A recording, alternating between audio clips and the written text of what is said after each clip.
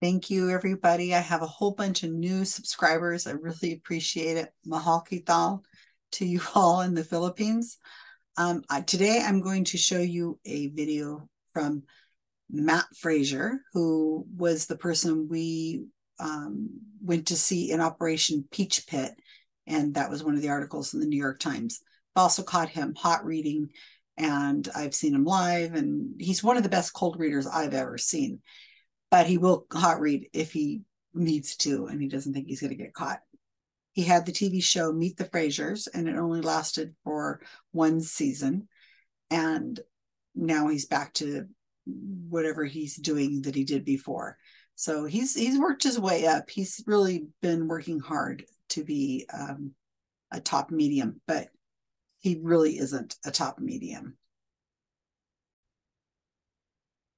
What you're looking at is a Wikipedia page view analysis. And what we use this for is it's more of a true gauge of how to know fame and popularity. How often are people actually interested in a topic and they're looking at it and they want to know something about somebody, something, or whatever. And here we're looking and we see it's Matt Fraser, the psychic. This is the last 90 days.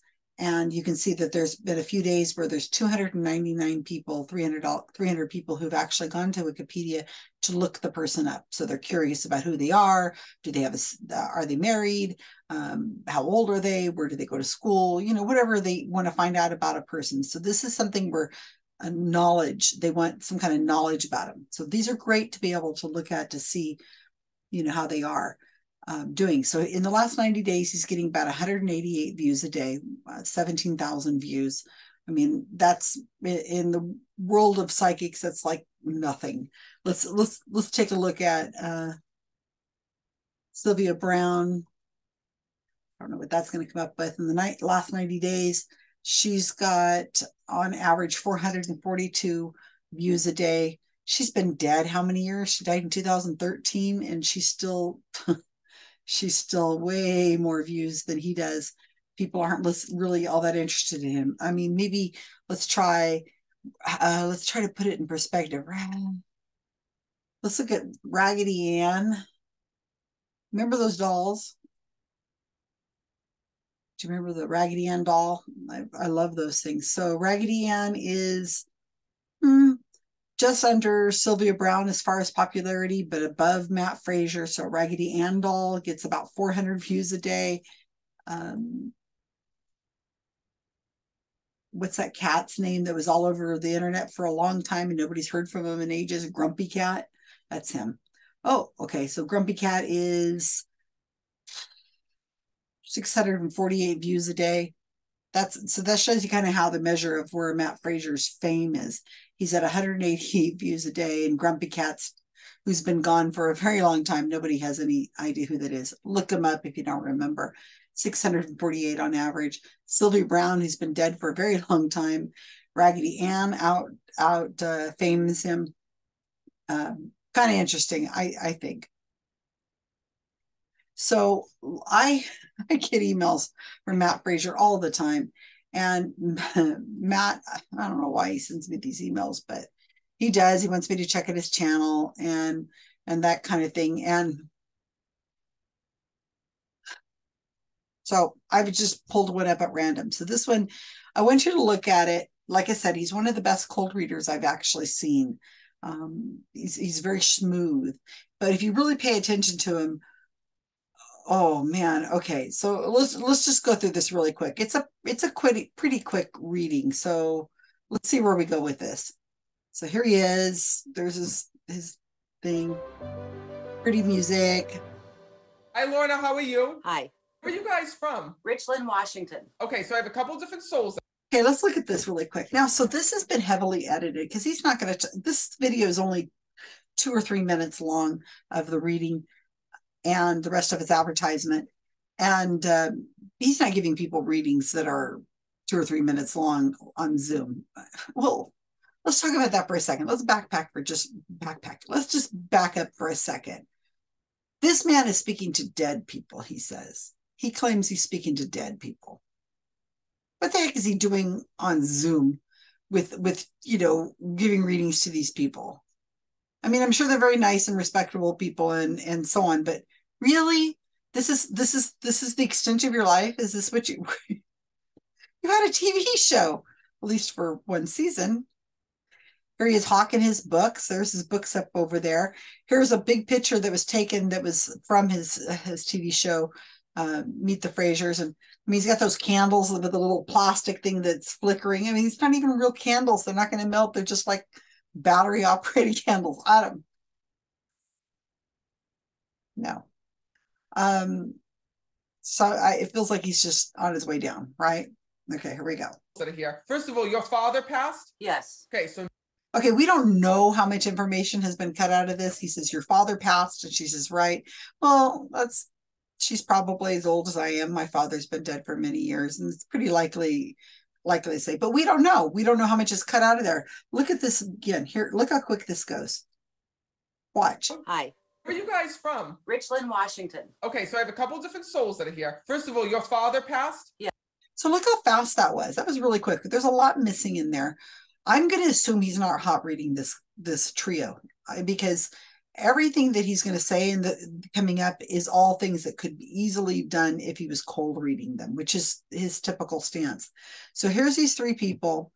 They are there, and he's giving him a reading. Now, when you're cold reading them, you're looking at the entire environment and you're making assumptions about the people that you're reading for.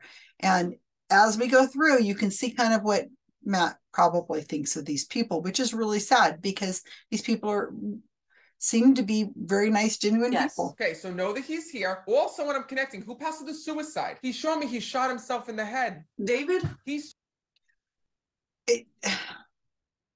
There's so much edited out of this. So much edited out of this. Now, if they hadn't hit, that would have just been gone. That would have been edited out.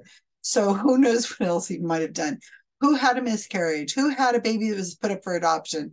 Who had jumped off a building? Who had been skydiving?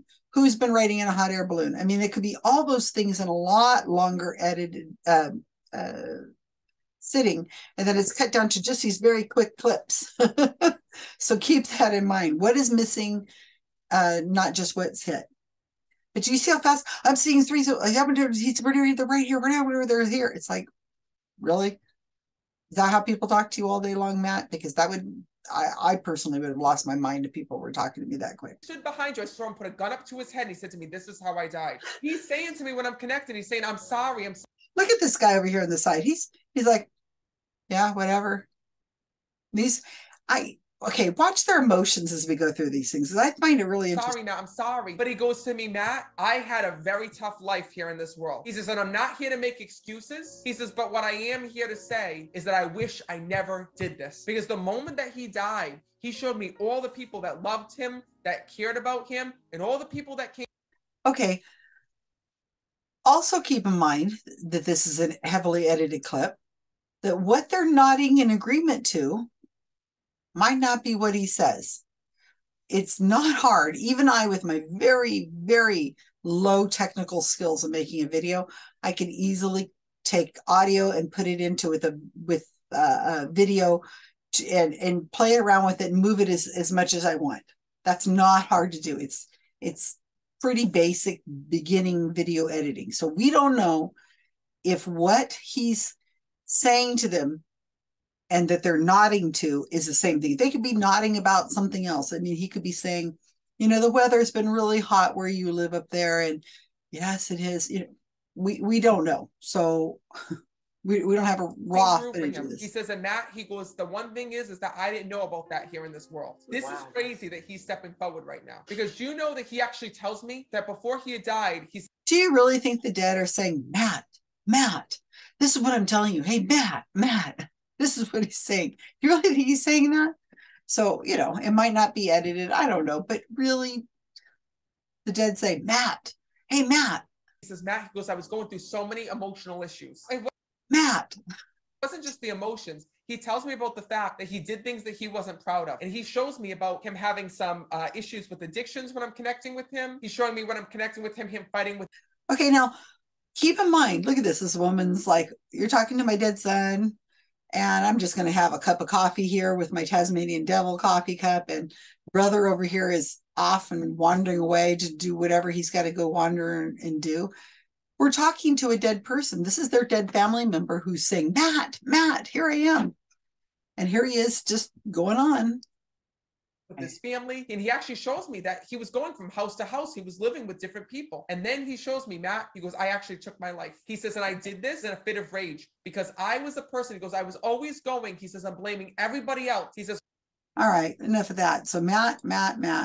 Here comes the brother back. Let's see what else is going on. I would have taken a look around me. He goes, I know everybody that was trying to help me. I know that how much that they cared. Okay, still going on about the brother.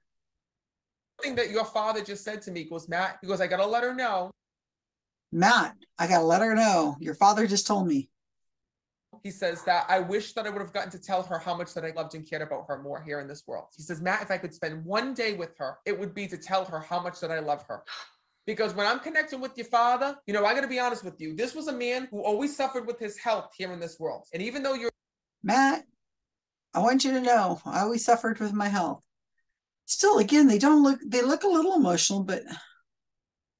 around you. Oh, and wait a minute. There's one other thing. This is crazy. I've never had this happen with a reading. Did you have somebody here in this world who was struck by lightning? I had a neighbor that was struck by lightning like 3 times. Your neighbor was struck by lightning 3 times? They lived on the top of a building, and I used to carry their groceries upstairs for them. Is that how he got struck on top of the building? Yeah. Shut the hell up. And he died? Yeah. I don't even know what to say about that. I never know what the soul's going to tell me. I've never had it happen, but he goes to me, goes, Matt, I need to step forward. I was struck by lightning and I survived. I'm like, oh, okay. I didn't know if what I was hearing was true. I mean, that's so rare. I've never met a soul like that because that neighbor of yours is stepping forward and your father is here as well. And you know that your dad wants to thank you for everything that you did for him before he... All right, let's talk about this. Let's talk about this struck by lightning. All right, it's not that unusual for people to have been struck by lightning. I mean, okay, if you live in certain parts of the world, it's much more likely than others. Or if you're into golfing, okay. People know people who've been struck by lightning. If you are in that, like I say, if you live in that part of the world and where there's a lot of lightning strikes, where I live, we certainly don't. I don't know anybody who's been struck by lightning, but did you see how they reacted? He just threw something out. Again, it could have been who died in a bathtub, who was in a car accident and was thrown outside the windshield. Who was it who had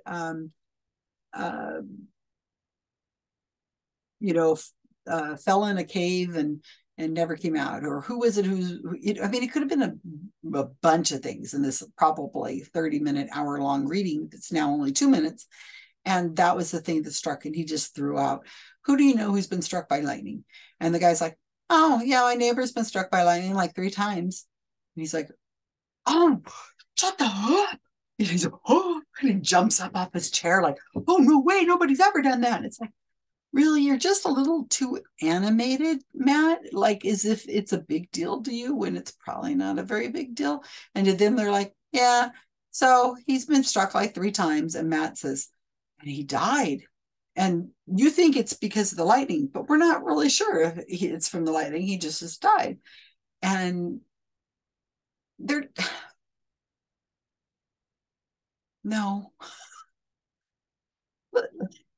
Let's see what else we have in store.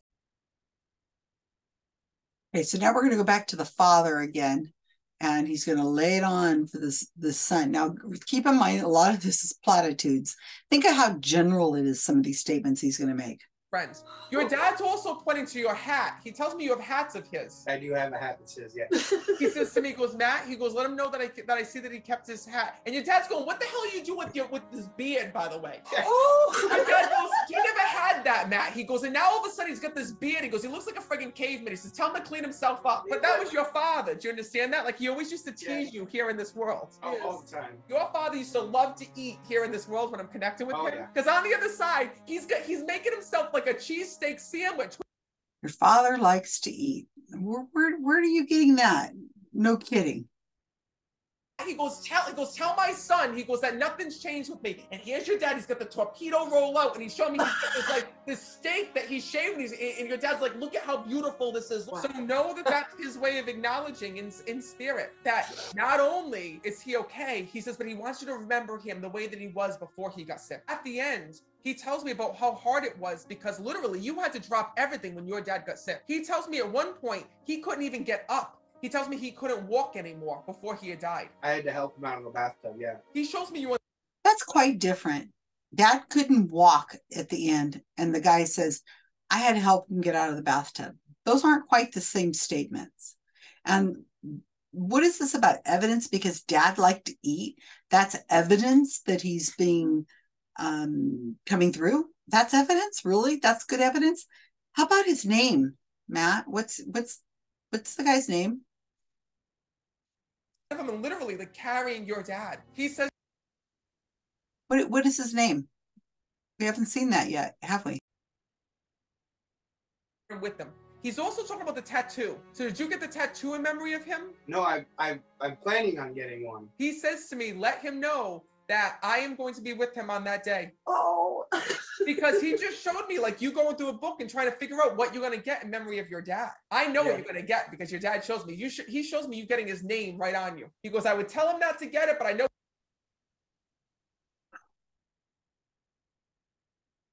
How often do you think people get tattoos? Pretty often. How many times do you get tattoos in memory of somebody that they loved? Pretty often. How often do you think you're going to get a tattoo when the psychic has told you you're going to get a tattoo? And it's going to say this. What do you mean, Matt? Your dad said, Matt, I know what it is he's going to get under the tattoo.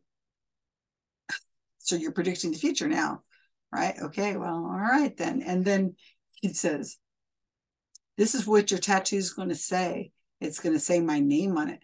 Well, what is his name, Matt? We still don't know, do we? Why doesn't he tell him? You're going to get the name Joseph, not Joe, but Joseph on your arm, because that's my name. But no, he never says that. And also, he's Matt. Cracks me up that the psychics, these people on the other side are all calling him Matt, like he's some special person. But just can't. That the guy hasn't got the tattoo, so now he has to go get his tattoo, and now he's going to have to get the tattoo exactly the way Matt is just describing it. So if Matt had said, "You're going to get a Tinkerbell," Dad says, "Matt, he's going to get a Tinkerbell on his arm with a rose in between its lips," then the kid would have to go out and get a Tinkerbell with a rose held in its lips. Okay, right? It's just like that, right? Oh my gosh, you guys. What else? He's going to do it anyway. He's acknowledging that. He also wants to tell me that he knows you kept the truck. We tried to. When you tried to keep that, your dad sees that. He says, we tried to he said, you kept the truck. And the guy says, no, we tried to, but that's not a hit. I want you to notice this woman here in the middle. She's got her phone, right?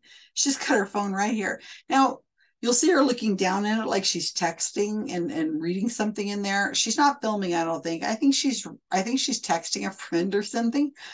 I don't get it. What, you're in contact with your dear dad and you're busy texting, or is it like Words with Friends? Are you playing like Candy Crush? What's going on? Why are you not engaged in this reading that your dad is in contact with you? And the neighbor who was struck by lightning 3 times, I mean, he's here for some strange reason. He's here. I don't know why. And it wasn't even like a friend. He said it was a neighbor, but actually what he said was, I delivered groceries to this guy who lived up on the top of the floor of the building, and he's coming through. Do you guys believe this? You buy all this? This is great.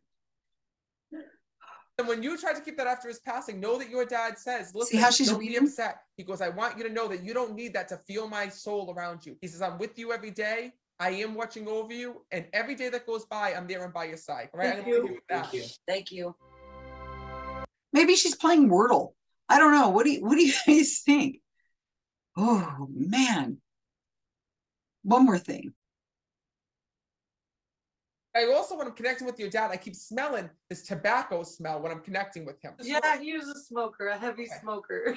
So know that anytime that you smell that, that's his way of letting you know that he's there, and that's you sensing and feeling his presence around you. Every time you smell tobacco smoke, that's your dad's way of sending you a message that he's there with you.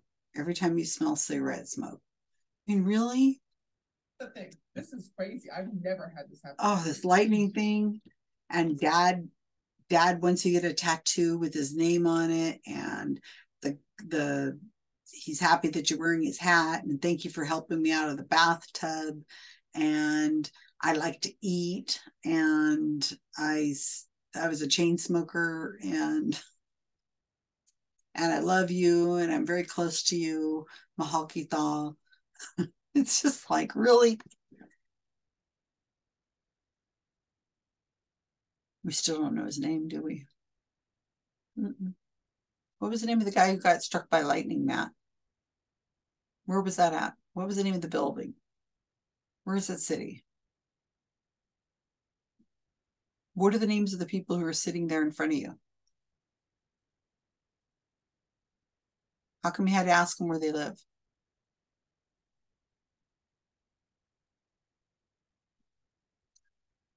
Just feels like he's really descending, Matt Fraser, from his TV show and his glitzy outfits. That's cold reading. That's all just cold reading. And then a lot of help from the editing. So hopefully you guys like these kinds of videos and you like these deep dives into things. If so, please subscribe and hit the little like button and the little ding. And we'll get some more of these done. I haven't done these in a while, and I'm going to get back to doing videos. Thanks all.